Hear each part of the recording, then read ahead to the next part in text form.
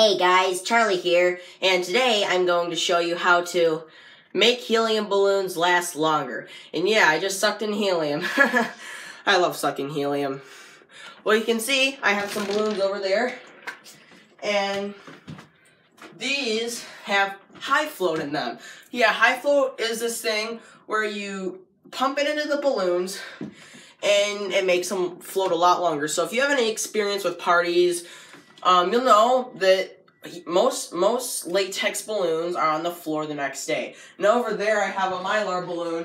This I don't have HIFLOAT in because mylar balloons last a long time. But yeah, these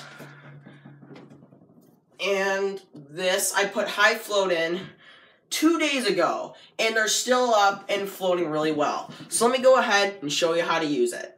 This balloon was on the floor the next day without using HIFLOAT. Look at that. Not a chance. But, so, this is what the HIFLOAT bottle looks like. You can't really find it anywhere. You need to buy it off the internet. But, basically, the instruction guide tells you how much to put in for each. So, if it's like a 9-inch balloon, half a pump, 12-inch balloon, like one full pump, like that. Now, what you want to do is stretch the balloon over the nozzle like that, and so that you don't want any in the neck of the balloon, so just make sure that it's like completely covered. So, refer to how much HIFLOAT to put in. Now, I found that it doesn't float very well if you use too much, so be really careful. So there.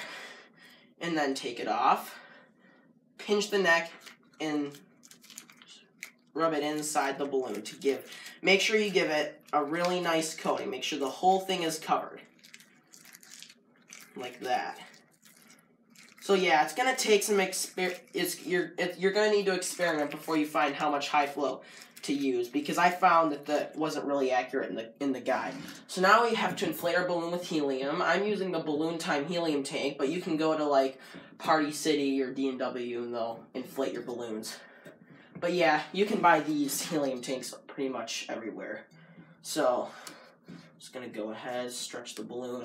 I don't know why I'm not able to do this very well, but just like, yeah. These are really easy to use. So now, just push down and inflate the balloon. Now, it's really important that you don't underinflate. Tie it off. Because if you underinflate, then the HIFLOAT's going to be too heavy and it won't float.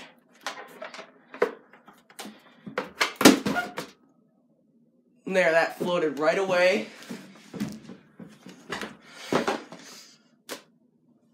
So yeah, I might have used a little too much since it's not floating like perfectly, but I think I underinflated a little bit. But yeah, you kind of see how that works, and it works really well. Now, you don't suck the helium out of those balloons because who knows what the HIFLOAT does to it. But yeah, these will inflate it for a lot more time. They'll stay up for a lot more time.